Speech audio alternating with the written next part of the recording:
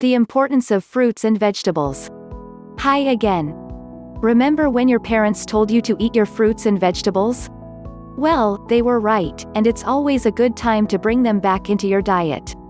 Not only are they full of nutrients that your body absolutely needs, but they add beautiful colors to your daily meals. And we tend to eat with our eyes before our mouth. When you were a kid, you probably thought your parents were just being mean. But by now, you're probably aware that fruit and veggies are superfoods. So, if you've made the decision to eat them on a daily basis, then keep reading to find out why. Full of fiber. Fiber is something that our bodies need, both to keep bowels regular and to help get rid of excess cholesterol. It also makes us feel fuller, which is what's needed to keep us away from all of those bad foods we love to snack on. So, the next time you make a plate of food, make sure that most of it is full of veggies and some fruit. Think of bright green broccoli, beautiful strawberries, and hearty kale. Get your vitamins. While you can always take a multivitamin and other supplements, there's really no better way to get your nutrition than directly from the source.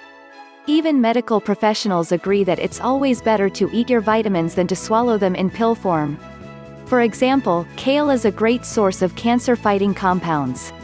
Think of this the next time you want to eat a delicious grilled chicken salad.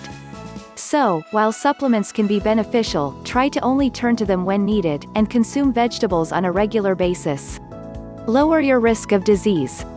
All of those vitamins and fiber help to also lower your risk for life-threatening diseases, such as type 2 diabetes and heart disease. Just think of how healthy you're about to become once you give up the soda, as mentioned in my previous email, and then enjoy a big bowl of mixed fruit with some refreshing water. All of this will help you live a longer, healthier, and happier life. And if you're worried about still wanting some junk food, remember that fruit is sweet. Couple that with its high fiber content, and chances are that you'll be too full from a serving of watermelon to want some ice cream. Which is great, since what you ate will help prevent diabetes, and what you could have eaten can actually cause it.